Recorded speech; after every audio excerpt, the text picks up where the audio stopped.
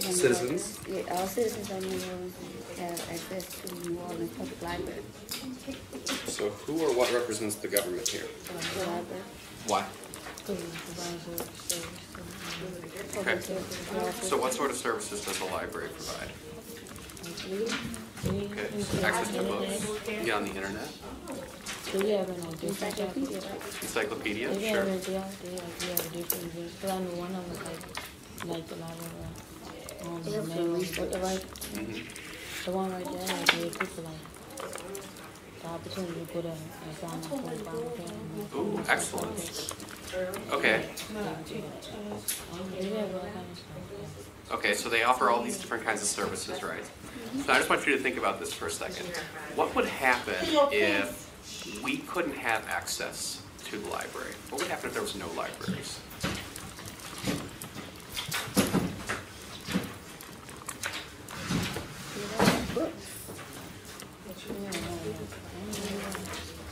We don't have access to learning.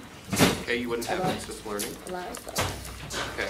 We wouldn't have the opportunity to go to like do like what we have to put on what in the home. We wouldn't have access to the internet. We wouldn't have I don't know, they have like all of that things there too. Okay, so you just told me that if you have no internet at home, and you can go to the library, right? Yeah, that's what I used to do. Okay. So, if you can't go to the library, then where can you go? You got to go to school. So you can go to school, okay. What is school an example of these things? Of these 5 things that we talked about so far, which one do you think school deals the most with? I know one safety. Okay, so it provides a safe environment, right? But what's the major function of school? What's its purpose? For us to learn. Okay. And to graduate, to educate us. Okay. And so which of these 5 things do you think that school might fall under? Under service. Okay. So, what if we didn't have school? Yeah, we are. We will be good. So you might not be able to read, right? All right. Understand. We wouldn't be able to do none of these things.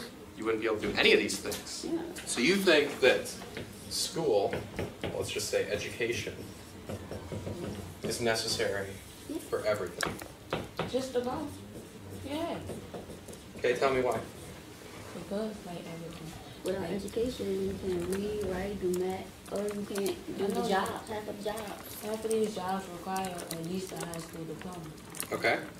Like, we wouldn't be able to work and make money. Well, not all jobs. I love that you guys are talking to me right now like I'm crazy. Like I can't. You could become, not all. Even like my dad, all jobs. Like my mom was, my mom has her own catering business, but she still had to go to school to be an entrepreneur. Well, my mom was in finish high school, but she went to like a little nursing college. She went there and now she's a CNA. Okay, so excellent. So okay. But that's still like a type of form of education that she did. So what I'm trying to talk to you guys about is actually this is kind of a pre-exercise before you actually do your writing.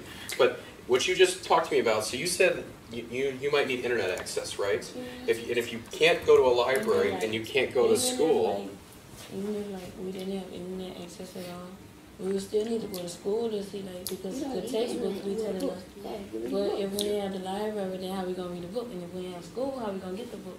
Excellent. So, okay, keep that in the back of your mind. Before, I want you to flip over your sheet to the other side. Okay, we're going to fill out this bracket real quick. But before we do that, I want to point out 2 things that I noticed that I think were really good habits that you guys both demonstrated while you guys are working together. Okay, so when we first walked in, there was kind of this like awkward silence, right? We had this like 2 minutes where like we were trying to figure out who was going to share out for the note card, right? And then we shared out together, and then we started building up. And then I saw Miss Hunter start taking a turn. She started reading, okay? And she read, and then you filled out answers. And then the next time, you read, and she did it. I didn't prompt you guys to do that. I didn't tell you you had to do that. You took that upon yourselves to separate your workload to make sure that you guys were doing it as best as possible. The other thing I saw is that you guys were moving forward, but you were also checking back. So you were looking forward, you were like, well, economic stability fits here, but it doesn't fit here. And we already used maintain peace, so it can't be maintained peace, okay? So those are really good habits that you're both already doing that I really want to congratulate you on, because that's awesome. So snaps for that, okay? All right, so let's look at P. What's our first purpose of government? What was our first example? What was the first example? Oh, On the scenario, when they maintain peace. Maintain peace, okay? So our first purpose of government is to maintain peace. All right, Ms. Hunter, what about the second one? Resolve. Resolve what? Conflict. Resolve conflicts. Excellent. Okay. Ms. Lee, what about for our third one? economy. Economic what? Economic stability. Stability.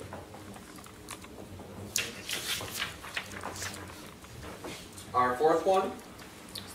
Safety and security. Safety and security.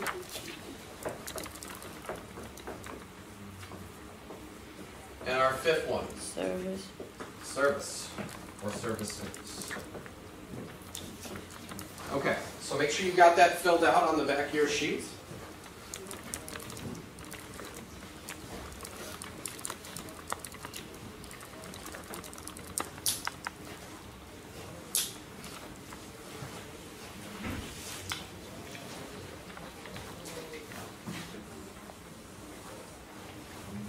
Alright, now just like the first one we did on the sheet, let's do this piece together.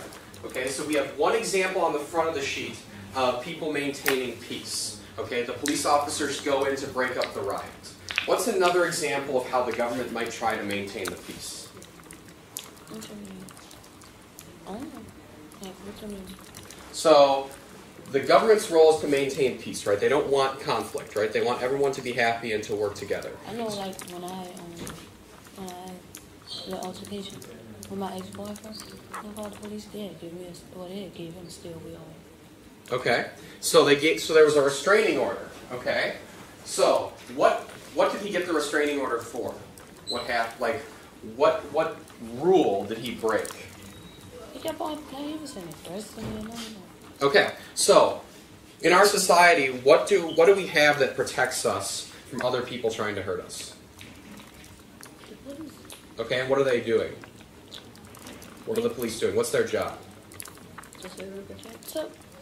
Okay, and what rules do they have to follow? So we have a set of things that you can't break. What are they? What do we actually call those rules? Bill of Rights.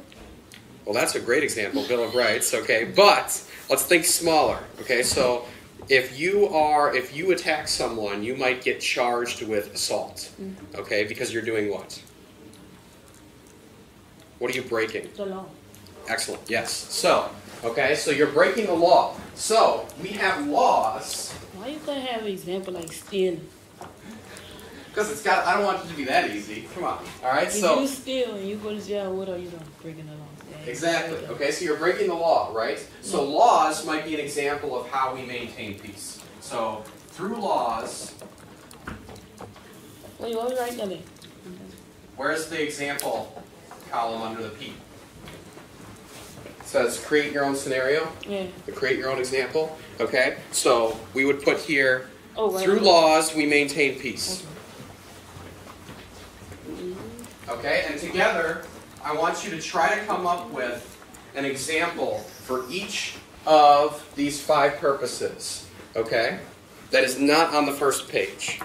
It doesn't necessarily have to be just inside of our school.